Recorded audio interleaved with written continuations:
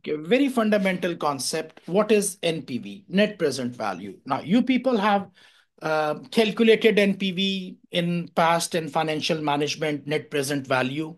And you say that net present value is if in project appraisal, investment appraisal, if any project has a net present value a positive net present value, we are going to approve the project. Now, the question is that if I tell you that any particular project it has a net PV, NPV, if the NPV of that particular project is, say, 500,000, what should I do? You say, we should approve the project. We should do the project for 500,000. Okay. Now, my question is that what is this 500,000? Is it the profit from that project? Answer is no, it is not profit. Then we say that is it the cash from the project? Answer is it is not cash. So how do you explain what is this 500,000? It is actually dollars. So this is $500,000. And you have discounted it at the discount rate of, say, 10%. So you discounted your project cash flows at 10% and you get $500,000 positive NPV. You say, I'm going to do the project, accept it. The question is, what is 500,000 itself? Is it profit? No. Is it cash flow? No. What is it then? Now, before I answer what is it, you remember from your past knowledge that if you increase the discount rate from 10% to 12%, NPV is supposed to go down. Maybe NPV will become 250,000. If you increase it to 14%, maybe NPV become, I don't know, 50,000. And if you make it 16%, maybe now the project gets a negative NPV of 100,000. So it can't be profit or it can't be cash flow because it is the same project with all the same revenues, all the same variable cost, all the same fixed cost, all the same cash flows, everything is same. You are just changing the discount rate and NPV is changing. It's the same project. Because now, what is NPV? That was my actual original question. Remember, NPV is not something an absolute value. NPV is not an absolute value. When I say that NPV is 500, you asked me that at what discount rate? The answer is that discount rate is 10%.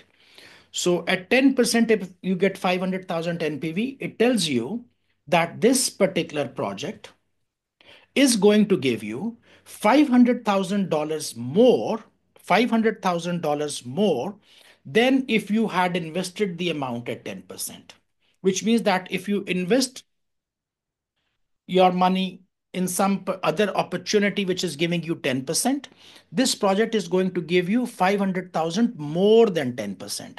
So if the return, if you put the money in the bank or some other project, which is giving you X dollars, then this project actually is giving you X plus 500,000.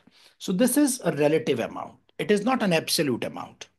When I say 500,000 NPV, it means that it is giving me a return which is $500,000 more as compared to 10%. So now the question is that if is this project, if I have only 10% thing, so I ask, is this project giving $500,000? You say, no, it is not giving 500,000. It is giving 500,000 over and above 10%. And that is the reason, because when you said that, let's suppose that if NPV becomes zero at 14, if at 14%, if NPV becomes zero, so does that mean that this project is not giving any return? No, the project is same. It still has got revenues, profits, cash flows, everything. So then why is NPV zero and what does that mean? It means that this project is going to give you 14% return. It is not going to give you anything more or less. So at when it was 250,000, it means that if you invest in this project, if you discount the cash flows at 12%, then this project is giving 250,000 more than what a 12% project could have given you. And that's why we say, let's invest here. It is giving me 250,000 more.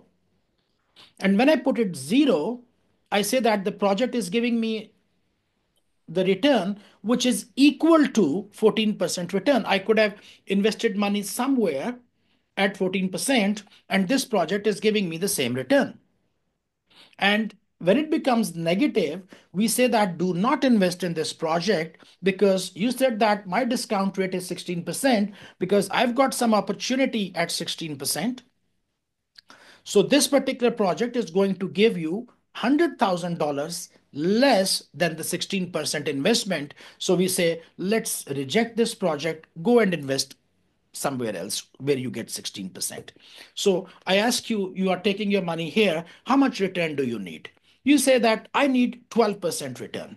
I ask you, how much return do you need? You say, I need 12%. I say, invest in this project. It is going to give you 250,000 more than 12%.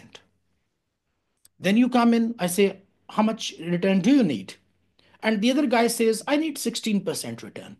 I say, don't invest in this project because this project is not going to give you 16%. It, in fact, is going to give $100,000 less than any other project at 16%. Okay. This is one thing. And this is the concept of NPV. And we said, what is IRR? What was IRR? This is where you have the IRR. IRR is that point where NPV becomes zero.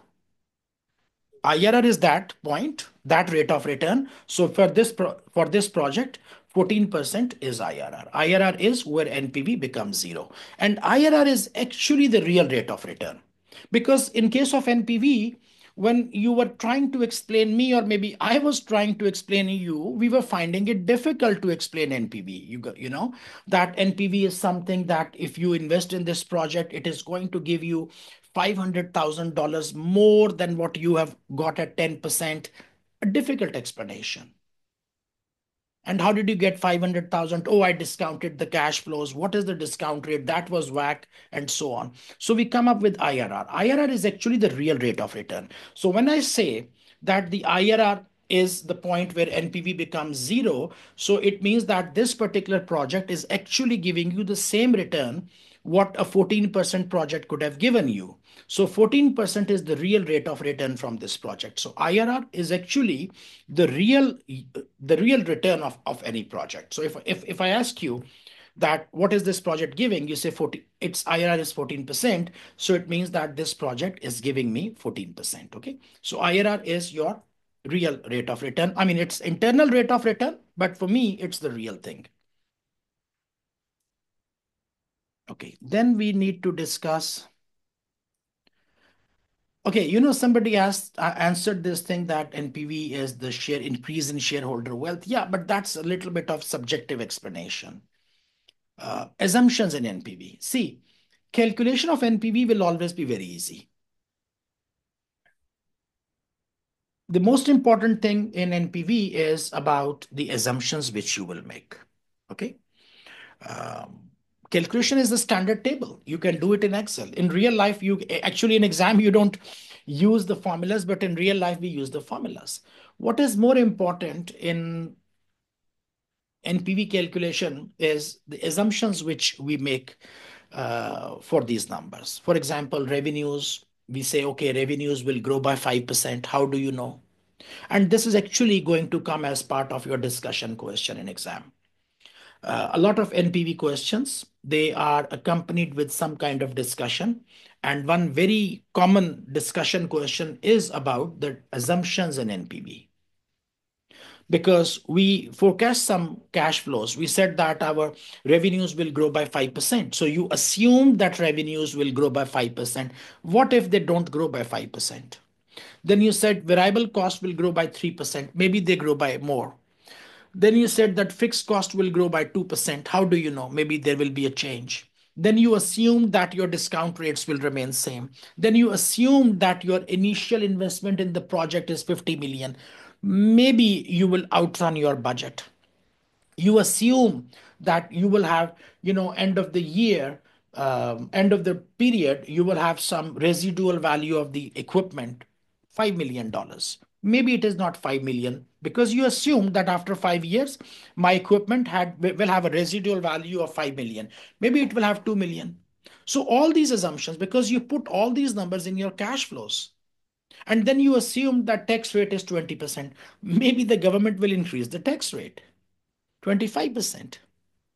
You discounted this cash flows with weighted average cost of capital WACC.